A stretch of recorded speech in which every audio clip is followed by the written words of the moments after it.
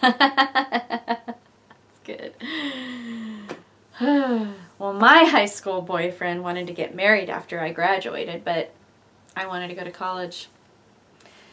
Joe Green. His friends called him Greenlight because he was so impulsive. Go now, think later. That was Joe.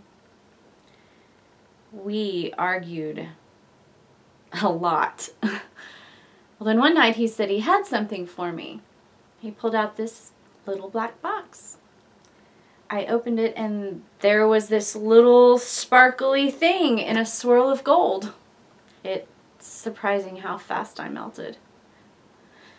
Just teared up and melted into a puddle of yes! And then I looked at his face. Some combination of shock and embarrassment. Oh, Lisa. I didn't think... Lisa, I'm so sorry. What? What? I asked. This isn't for you, he says. I'm just holding it for my cousin Jerry. I could not believe it. He thought it would be funny. Green light. He'd show me the ring, and then I'd say no, and then he'd laugh, and, well, things were never the same after that. I went on to state. Joe still works at the garage.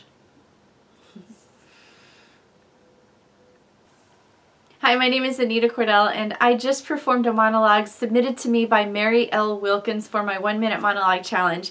I titled it The Ring.